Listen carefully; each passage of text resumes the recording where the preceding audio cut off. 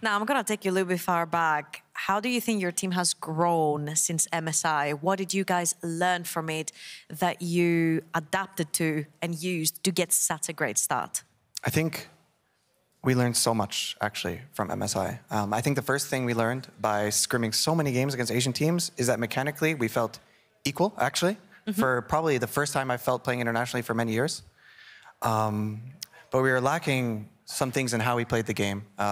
We were too loose, we were too over-aggressive, we were not disciplined, and our approach to the game was different than the way those teams were approaching it, and we learned so much, and that's what we're trying to bring into this split. Well, actually...